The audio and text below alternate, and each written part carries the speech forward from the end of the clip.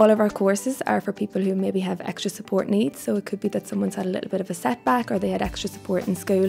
And our courses help them with that. So it could be support with reading, writing, it could be extra support, maybe you might need to link in with a psychologist every now and again. It just depends, everyone has different needs and we're here to meet all of those. The supports I've had here, there's supports available from Declan, so like if you were having like difficulty with like maths, budgeting or money or anything, he's there to give you support with all that area.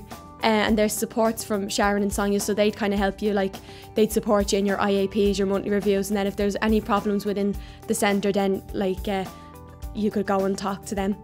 The LRC is the student council body for and there's an LRC in each centre, and it's basically the students' voice. They get together once a month and have meetings, and each class discusses different issues, and it could be anything from a new menu in the canteen to organising fundraising days for the centre, that kind of thing. I personally love seeing how the students grow over the time that they're on the course, the confidence that they get. Yes, they get their certificates and that's great, but it's the confidence and just seeing them really come out of themselves over the time that they're on the course. That's what does it for me.